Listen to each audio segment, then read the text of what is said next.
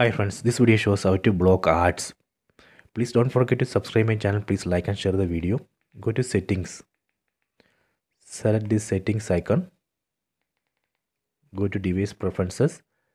Select about. Then select legal information. Select ads. So here we can see advertising ID. Google uses this advertising ID to store our data. Then based on that data, Google shows ads. So we have to delete this ID, and that way we can delete the data which Google has stored. So that way we can block Google from showing ads. There is an option to delete this ID. Select this reset advertising ID.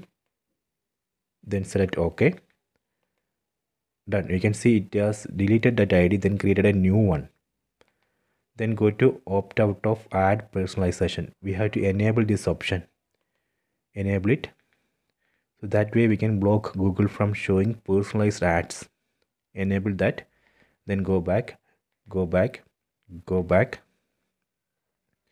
Then select under device preferences, select location. So we have to turn off location. Select location status, then turn off location. So that way we can block location based ads. Then go to usage and diagnostics, then turn off this. We don't know what Google does with this data, so better turn off this. So this way we can block ads, personalized ads. So I hope you have enjoyed this video. Please check it.